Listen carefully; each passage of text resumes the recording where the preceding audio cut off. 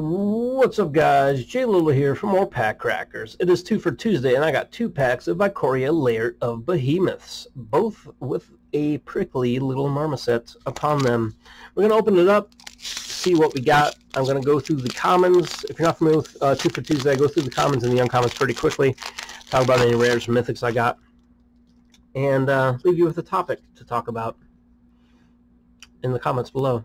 We've got Blade Banish. Remember to pause to read about these if need be. Capture Sphere, Draneth Stinger, Survivor's Bond, Blitz Leech, Cloud Piercer, Piercing Clouds, Coordinated Charge, Migratory Greathorn. That's pretty cool. I mean, it's okay. Comic book art. I like the Snapdax comic book art. Is really awesome. Gloom Pangolin? Clash of Titans, not Clash of the Titans, because that is copyrighted. But Clash of Titans is my first uncommon. That's okay, I guess. I was thinking that's really expensive for a fight card, but I guess you don't have to use your creatures to fight. So you could have target player have 2 of his creatures fight and they both die. You could have target player A and target player B and they fight or whatever. Ketria Crystal. My last uncommon, Boon of the Wishgiver. And my rare mythic is a rare Orion Sky Nomad. 3 and 2 mana of either a white or blue. It has companion. Your starting deck contains at least 20 cards more than the minimum deck size. Now, if you're not familiar with companion, it started out really good, but then Wizards nerfed it. Normally, this would start the game in exile, and anytime you could play the mana cost to bring it out, essentially giving you an extra card in your hand. But then they changed it where you had to pay, I think, 3. It's either 3 or the mana cost to put it in your hand, and then you can only play it from your hand. So kind of got nerfed there. But anyway. Also, it has flying, and when it enters the battlefield, exile any number of other non-land permanents you own and control. Return those cards to the battlefield at the beginning of your next instep. Pretty good for like a foil Scoured Barrens. That's not bad. I'll take it. It's not bad for like a blink deck or enters the battlefield type of mechanic. If you have a lot of cards, that would be nice for that. Anyway. It's legendary, so you can't have 2 of them out there, so that's kind of sad. But anyway, back to that.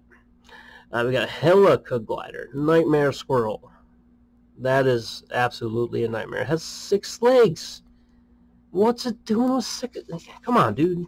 You're a squirrel, you're fast, you're cunning, you're agile. You don't need 6 damn legs. Capture Sphere, Lava Serpent, Bushmeat Poacher. I never eat the bushmeat. Put that. Wait, what? Is that what I meant to say? Anyway, Evolving Wilds, moving on. Memory Leak, Essence Scatter, Seb McKinnon, boop. Greater Sandworm, the greatest, perhaps, of sandworms. Pacifism, perhaps. Okay, I'm gonna, hold on. Let me put this aside, because this might be my topic for today. Regal Leosaur, comic book artwork, is my first uncommon. Second uncommon, Avian Oddity. That is quite odd. I'm not sure how that thing flies, but okay. Last uncommon, Bastion of Remembrance. I've seen this so many times in Arena, coupled with Witch's Oven and Cauldron's Familiar. Whatever the 1/1 cat is that whenever it dies, you get a food and you can stack a food to bring it back. I've seen that so many times, and it hurts every time. But anyway, next. Could it be mythic? Could it be Oh, it is Luminous Broodmoth. 2 and 2 whites for a 3/4 insect flying. Whenever a creature you control without flying dies, return to the battlefield under its owner's control with a flying counter upon it. Not too shabby. That's if you get the Godzilla version of it, it's Mothra. But my topic today is pacifism. It's pacifism. Tell me your favorite pacifism artwork. There has been anywhere from 3 to 8 billion different artworks for pacifism.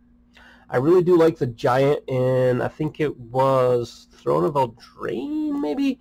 It was like a giant dude, and he had two pigs hanging from him, which I'm assuming he was going to eat later because he's a giant and he eats pigs. That was pretty cool, but I really like the one I grew up on, the one I started Magic with. It looked like some kind of a tribal type of dude with a little goopy, like, little squirrel or something on his shoulder. And and it's also one of my favorites, not only favorite artwork, but also one of my favorite flavor texts, where it says, for the first time in his life, Grack, Graak, Grack felt all warm and fuzzy inside, something to that nature. But anyway, that's my favorite artwork for pacifism. Tell me your favorite pacifism artwork. Is it this one? Is it the giant with the two pigs? Is it the one from Tarkir? One of the Tarkir sets had a pacifism. I can't remember what it looked like. It was like a dragon involved. I don't know. But anyway, guys, thanks for watching. Tune in every Tuesday for 2-packs, Thursdays for giveaways, maybe, and every other weekday for more PackCrackers. Later, guys.